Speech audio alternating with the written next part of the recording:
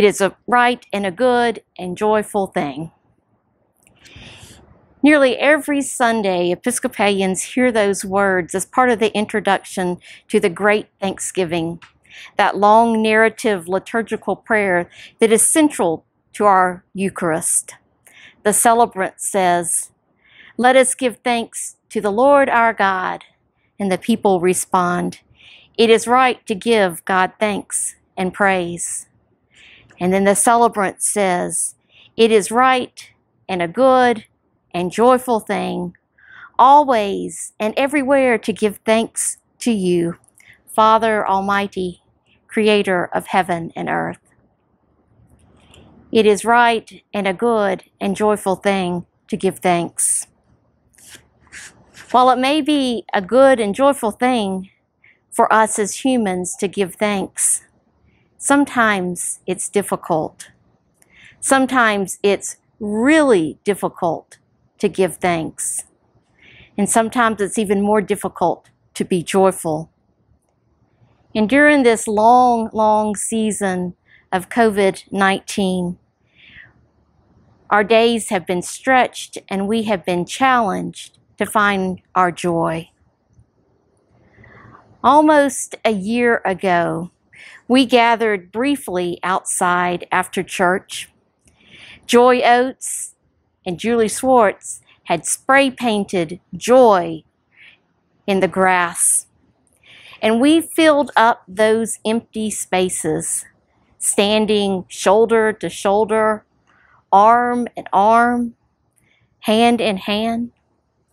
We laughed as Ned climbed up on the ladder and attempted to provide direction. And then we watched with amazement as John Coleman flew a drone up above and recorded the experience for us. It was pretty easy to be filled with joy that day.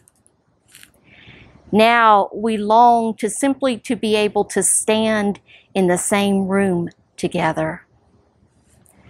Psalm 133 speaks of that desire to join together and to be gathered together for worship. How very good and joyful it is when kindred live and worship together in unity. It is like the precious oil on the head, running down upon the beard, on the beard of Aaron, running down over the collar of his robes. It is like the dew of Hermon, which falls on the mountains of Zion. For there the Lord ordained his blessing, life forevermore. In this very brief psalm, that was all the verses that I just read. It tells the story of the Jewish people traveling. This was probably a psalm that they said together as they were journeying to Jerusalem for one of their religious festivals. And the words reflect the joy of coming together to worship and the assurance that God is with them. While we continue on this long journey, we long to be together, and we know, though, that God is with us wherever we are. A couple of weeks ago, in our Zoom staff meeting, we began to share stories of what we had heard from others who had found new ways to experience joy during this pandemic. Some folks are learning new skills, while others are taking their talents and gifts and applying them in new ways. People are finding ways to be creative.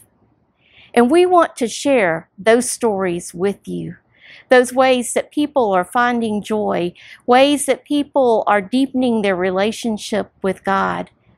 Certainly, creativity is a gift from God, and we are delighted to share with you in the days ahead stories of how people are finding joy during this pandemic. Remember that you are loved, and God bless you.